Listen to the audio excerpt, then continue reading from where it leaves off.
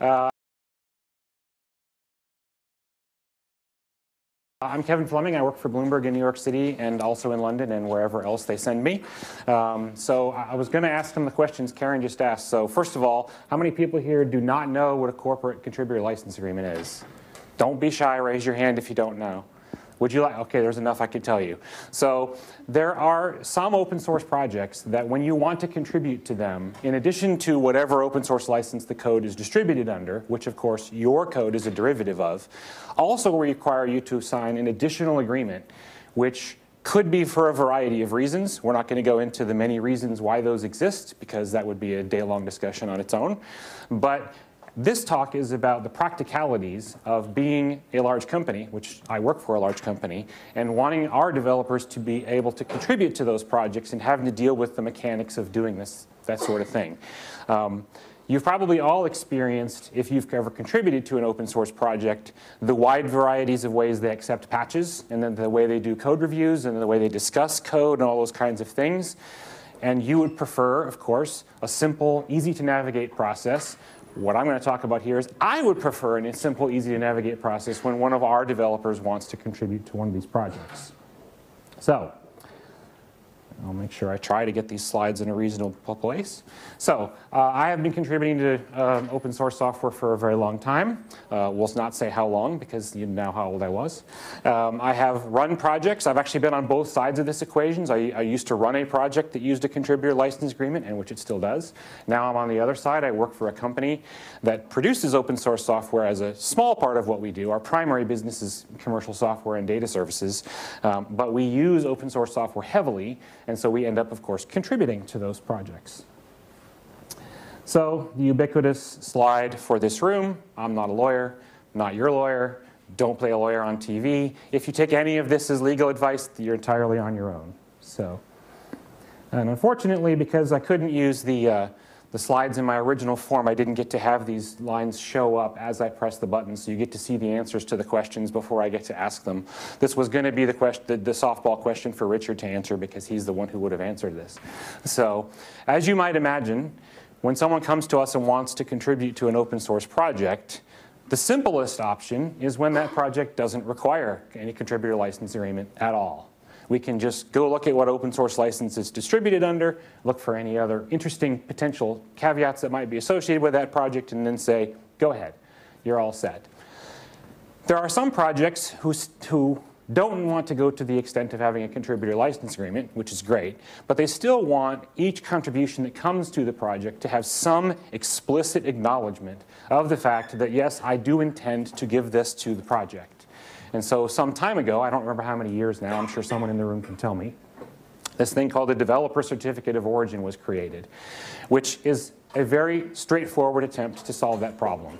It basically is a very small process that the developer can use to say, yes, I am giving this contribution to the project, and I certify that it's either my work or that I have permission to give it to you under the terms of the license that the project uses.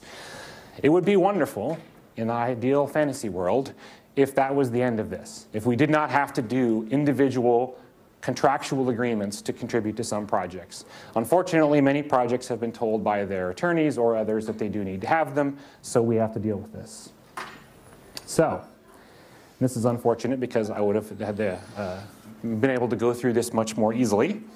But in our company, and which is probably true in many large companies, there are going to be at least 4 people involved when an employee wants to begin contributing work that they've done at the company. So it's property that belongs to the company, not something they did on their own spare time or on their own computer or whatever. And they want to contribute that to an open source project, and that open source project requires a contributor license agreement to be signed.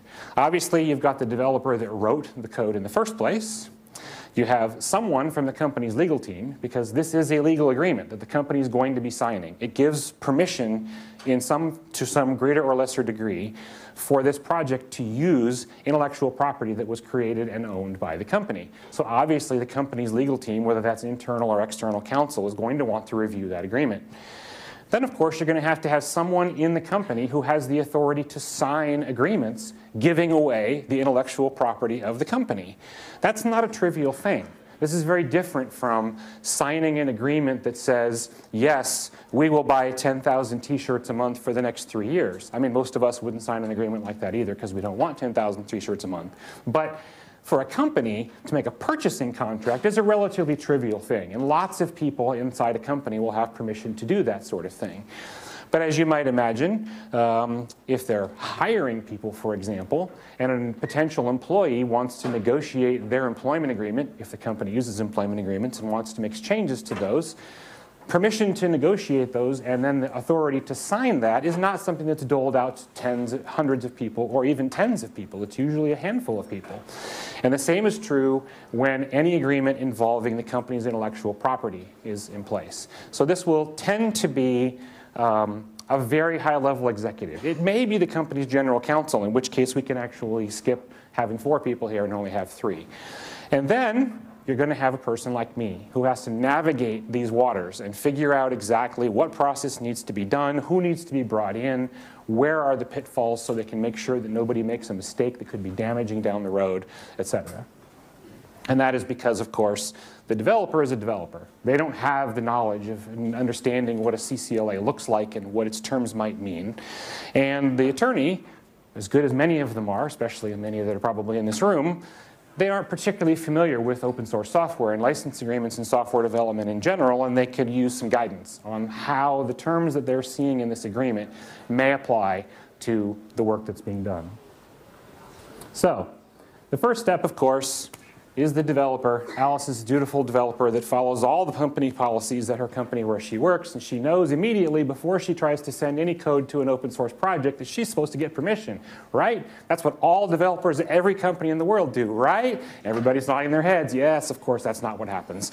But anyway, let's assume, of course, that that's what happened. And so Alice does the right thing, and she makes a request however that's supposed to be done. Email, phone call, instant message, some sort of ticketing system, which is what we use, something like that. That's going to get routed to the person who gets to decide how this is going to proceed. That's me in our company. So, for me to be able to process Alice's request, obviously, I'm going to have to go learn about this project. And the first thing I'm going to learn is, yeah, their contributing file in their GitHub repository or wherever else they post their code says that, in fact, to contribute to their project, you have to sign a contributor license agreement.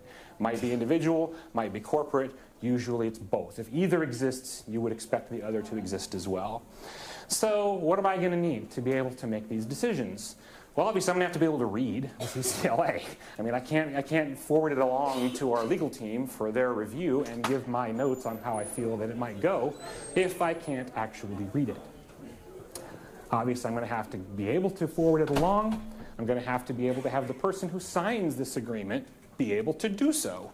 That seems like a trivial thing to have to say, but just wait till the next slide. And then, of course, once the agreement is signed, that agreement can cover, and hopefully would cover, all employees at our company who want to contribute to that project. We hope to not have to do a single explicit agreement for each employee. That's a lot of work. As you might imagine, if you're working in a company that has, let's say, 20,000 employees around the world, which is roughly what we have, getting time on the calendar of the CTO or some other C-level executive in order for them to sign an agreement that they don't even understand is a non-trivial thing. I don't want to have to do that any more often than I have to.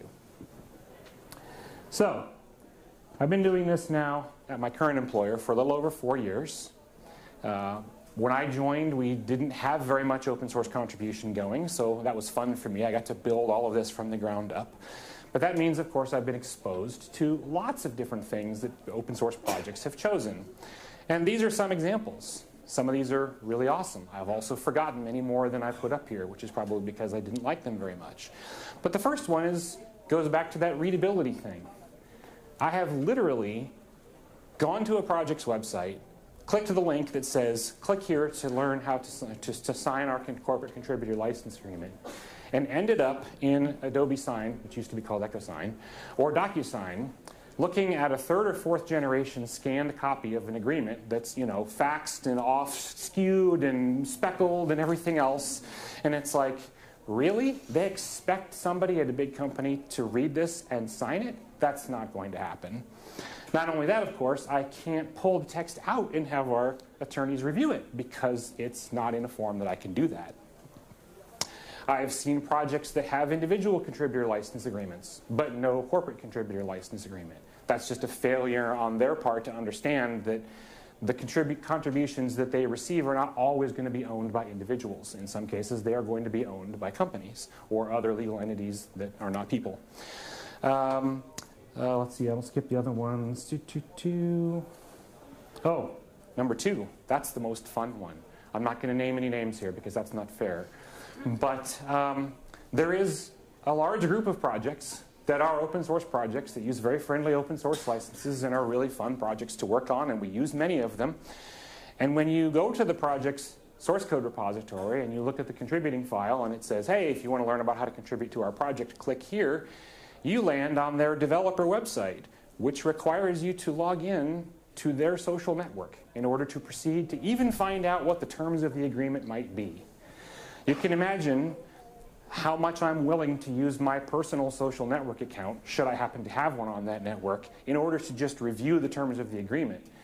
You can imagine how much fun it would be when I went to the general counsel of our company and said, yeah, for you to return this, you're going to have to also log into the social network in order to read. And then it gets a step further. The CTO has to sign this. So I have to have the CTO go log into the social network. This is clearly not useful. So I'm going to go quickly through the rest of these. I'll take questions at the end. I'll go quickly through the rest of these because unlike good slides, I actually have lots of text on these, and you can read all of these, and of course they're on the FOSDEM website. It's actually where I'm presenting them from, so you're welcome to review them later. But these are the things that I need in order for me to be able to do my job well, and for me to do my job well means we get more contributions given to projects that want them, which is of course what most open source projects want. So I need the text. I need it in a form that I can copy it around and hopefully not ever try to edit it because that would not be fun, but to at least be able to copy it around. More importantly, it's a document. It's like a piece of source code. Over time it can change. People will be notified that maybe terms in the agreement might not apply the way they thought they did because they were drafted by a US lawyer, but the laws in the EU are different, and so maybe some additional terms need to be added or something needs to be changed. Or in cases where you have well, this I guess is true in the EU as well, where you have moral rights. If the agreement does not contemplate those at all, there are some people who won't sign them because the agreement doesn't even say anything about moral rights and they want it explicitly stated. So over time the agreement's going to change. You can imagine how much fun it is when I download the agreement, send it off to the legal team for review. That takes time. I mean days, hopefully, maybe sometimes weeks, depending on how busy they are. Then I have to get scheduled time for it to get signed. When I bring it up for someone to sign it, I have to verify letter by letter that it is exactly the same as the one that we reviewed because these documents never have version numbers. They don't have any way to know whether there's been an intentional change or not, let alone an unintentional change. That's not good. The next thing, projects get told they need to have contributor license agreements. What most projects should do, like they do when they pick an open source license, they should go to the OSI website and say, look at all these licenses we have to pick from. Let's pick one and use that. We've apparently, although not completely, but we've apparently gotten beyond the next major open source project is going to roll its own license. Those days were not fun. We're glad to be beyond them. We're not beyond them for contributor license agreements. Projects and companies behind them in some cases will just decide they're going to write their own. You can imagine then the legal team takes much longer to review them because they're completely new. They've never seen this before and they don't know what it might mean. I'm also not going to stress point 2 there, the second paragraph, although it is important for us. It may not be so important for other companies. We choose not to contribute to projects where the contributor license agreement grants the project more permissions than it grants to its own users, which is called asymmetric licensing or inbound not equal to outbound or whatever you want to call it. There are other companies that will, but we generally do not. So if you are contemplating putting a contributor license agreement in place on your project and you are going to demand more rights from the contributors than you're then going to give to the people who get the software out from you, That may very well mean that some companies choose not to contribute to your project. So keep that in mind. This is going to seem silly, because here we are in a room full of geeks doing all these wonderful things that we do in 2017, and yet the simplest and most reliable way to execute a corporate contributor license agreement is literally by printing it out, getting someone to sign it, and then scanning that and emailing the result to whoever needs it. We are capable of using fax machines. I think I know where the one is on the floor that I work on, although I haven't probably touched it in 2 years, but I could if I had to. It's unfortunate that this is the case, but this is the case.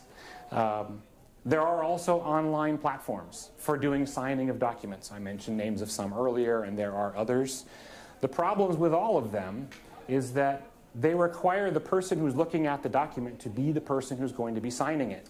That's not the case until you get to the very end of the process. There's at least 2 other people who are going to be reviewing the document.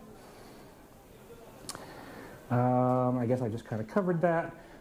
I would also mention here, of course, that if you have taken my advice and put some sort of version number, or preferably even a content hash, as a tag on your document, that when we go to sign it on the online execution platform, it should prominently present that same exact version number. So that if it turns out you have changed the document since we reviewed it, we'll at least know that you changed it. And then this is one that's important as well. We need to be able to add and remove people who have been given permission under this agreement to contribute to your project. There are a variety of ways that's done. Some of them, it's by just sending an email to one of the project leaders and saying, hey, add this person, and here's their GitHub or their account or their user email address or whatever that might be. In other cases, it's more, let's say, more formal than that, and we actually have to sign a new copy of the contributor license agreement with a revised addendum at the end, which is kind of a pain. I'll say that on the positive side, a couple of years ago, I started working with a company who did not have a corporate contributor license agreement at all. They had an individual one, but not a corporate one. And so we talked about what would be the easiest thing to do. We were actually already comfortable with the terms of the CLA they were using, but we needed a corporate version. And they didn't have a plan in place for how they were going to allow identifying of users who would be allowed to contribute. And I said, well, so your project's hosted on GitHub. That means that when we contribute to it, we're going to fork your project into our organization on GitHub, and then the pull requests that you receive are going to come from that repository. So if you're willing to just say, as long as the pull request originates from our fork of the repository, it's covered under the CCLA, I'm good with that, because then I can just use GitHub's permission management to decide who has the ability to generate those pull requests and who doesn't. Worked out beautifully. I hope more projects choose to do that. This is another interesting one, which that solves, but other mechanisms do not. There are some foundations, I guess we'll say, that the only thing that they ask for and the only thing that they store in their database when you give them a list of contributors is the person's name. Not an email address, not any other identifier that you could be used to tie the contributions that are going to arrive to that person. Well, I suppose that could be okay if you have an incredibly unique name, although there's something like 7 billion people in the world, so no name is completely unique. But if you have a relatively common name, which I have run into, and let's say, for example, hypothetically, in the US, I had an employee named John Smith who wanted to contribute to one of these projects. How am I going to feel about putting the name Smith, John as a permitted contributor on this CCLA? How many John Smiths are then going to be able to potentially try to contribute under the auspices of my company, which I don't want them to be able to do? That's clearly not what we want. Version updates, I mentioned before, we should have version numbers. If it turns out that you do need to revise your contributor license agreement, anyone who's already signed one should be told, hey, by the way, we've revised our contributor license agreement. Next time you come across this, you are going to see different terms. It would be really nice even, of course, to include a diff so we can just look and see what the change was. That is something that has been a problem in the past as well. And then we also need consistency. We need to understand when you're going to require us to do this, when we're going to need to tell you who people are. There is yet another unnamed, but people will know who they are quite easily, large foundation with hundreds and hundreds of projects that has very well-stated policies for when contributor license agreements are required. They're on their website. They've been there for years and years and years. They're easy to understand, and yet they're not followed. Many projects choose to do more relaxed versions of these policies because of all the complications I've been talking about. They don't want to have to do this for someone who's just going to send them one patch or 2 patches. We don't want that. And I'm going to skip through this. So, for those of you in the audience who are software developers, this is what I want.